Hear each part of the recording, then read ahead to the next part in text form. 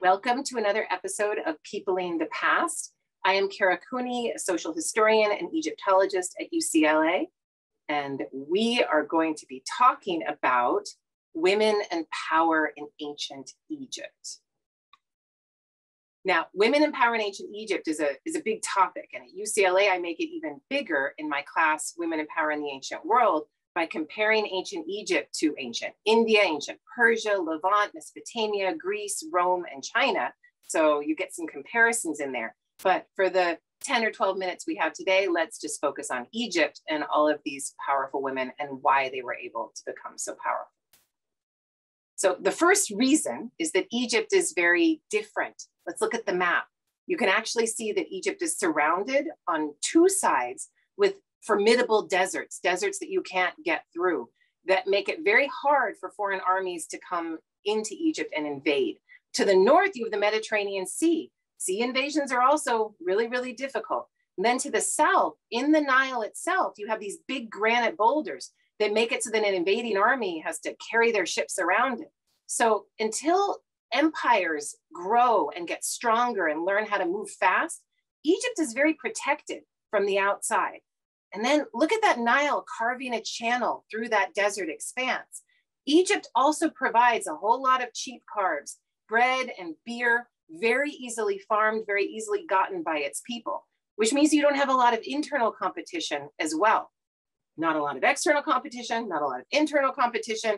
That means that you create a rule that follows itself quite naturally and easily, such that you develop a divine kingship, a kingship that is so little shattered, so little knocked aside by regicide or invasions that people think of it as divine. And that means that when one king has a problem, like a king dies early and a young son comes to the throne, what's the best way of dealing with that? And this is where the women come in, is you invite a woman into power to rule on behalf of that young kid, because she's got no profession of her own. She's got no help in this society to help gain more power for herself. So she's less of a threat. And that's why we see so many female rulers in ancient Egypt. Every now and then, one of those women was able to take the crown for herself. So what kind of sources do I look at? A whole lot, many different sources, but because we're talking about power and people at the very top of society, many of my sources are textual. Those texts can come from inscriptions on a temple or a statue. They can come from different kinds of places like burial sites or tombs. Tombs are very important. Bodies are very important in ancient Egypt because they buried in the desert. All of that preservation is there for the historian to use. So we use archaeology, we use texts, we use any kind of material object like the objects of Tutankhamun that you see in the slide here. Those are very helpful for us to be able to understand the past. So how can this topic or material tell us about the real people in the past? Well, this is really difficult because the ancient Egyptians were always trying to perfect and idealize their past or their present. They're always trying to tell a story that makes everybody look good. So I, as the Egyptologist, have to come in and say, well, wait, what's really going on here? And try to understand. If somebody's saying, oh, God gave me this power to rule. Well, I need to look at the real actual political structures that are going on, the team that is ruling, how things might be competitive between certain people, and try to figure out what is actually happening. Now, I want to lead you through 6 different women, 5 of whom became king, and just give you a little understanding of what their stories were like. The first is Merneith, who did not become a king, but was buried as a king. And surrounding her burial were sacrificial victims. So she got all of the honors, the pomp and circumstance that a king of Dynasty 1 would have gotten. And she ruled on behalf of her son, Den, making sure that he was able to claim the throne, keep it, and thrive. Our next female is Nefru Sobek of Dynasty 12. And that statue on the left, it's not preserved anymore. It was destroyed in an Allied bombing raid of Berlin. But if this was Nefru Sobek, she was a very fierce woman to behold. The statue on the right is definitely hers, and there's an inscription there. It's in the Louvre today. And it shows you that Nefer Sobek is depicting herself as a woman, but she's taking on the trappings of kingship. She's got that striped Nemes headdress that you know from Tutankhamun's mask, and she's tied on a kilt of kingship. Our next female ruler is Hatshepsut of Dynasty 18. And if you look at that image on the left, you would think, well, she's a man. She's depicting herself as a man. So many of her statues show her as a man. And that's because Hatshepsut took her power while acting as regent for her nephew. She then made herself the senior king alongside him. So because she's taking the primary place of power, she's got to show herself as a man. But if you're able to read the text like I am, you can see that she uses the pronouns she and her. So she gives it all away to her elites who know that she's a woman. And there are some statues, like on the one on the bottom right, that show her as a female.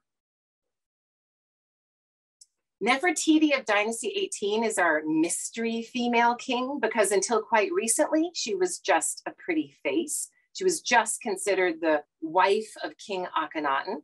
But the more we look into her history and into her names, we can see that she ruled as co-king and then maybe even as king after Akhenaten's death. The reason it's so confusing and difficult to find her is that they change her names, or she demands that her names be changed. So she goes from Nefertiti to Nefertiti Nefer Nefru Aten to Ankheprure Nefer Nefru Aten, and then she may actually be Smenkare Ankheprure. That sounds confusing just to me to say. So if you're confused by that, imagine the Egyptians are trying to hide Nefertiti's femininity, trying to hide who she was, changing her into something else as she moves along her path. She was just a wife and queen to Akhenaten, but then she becomes his co-king. And if you look at the stela on the bottom right, that's probably what's preserved here. She's ruling alongside her husband and is the only Egyptian woman to rule alongside her husband as king. If you ever want to start a bar fight amongst Egyptologists, which is always fun, you should suggest that Nefertiti was sole king as Smenkare after the death of Akhenaten. There is much disagreement about this, and Egyptologists take this very seriously. Our next female king is Tawasret of Dynasty 19. This woman had to fight for her position. She wasn't born royal. She was the wife of a king, and that king died. And then she was made regent of the next king, a king to whom she wasn't related at all. He wasn't her son. She may have actually had him killed so that she could take power and become the female king of Egypt. If that's what she did, it didn't end up well for her, because after just a couple of years, another guy comes in, this warlord with the name Setnacht, means Seth is strong. He comes in, takes her out, and becomes king himself.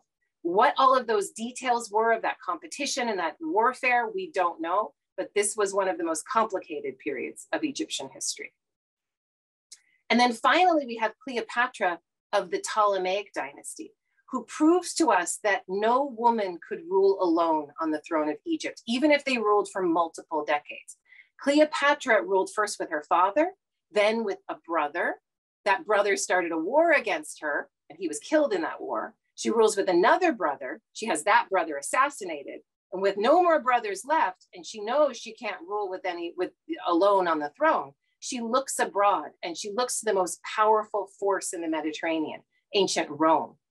Julius Caesar actually comes to her. He brings his garrison, sets up shop in Rome.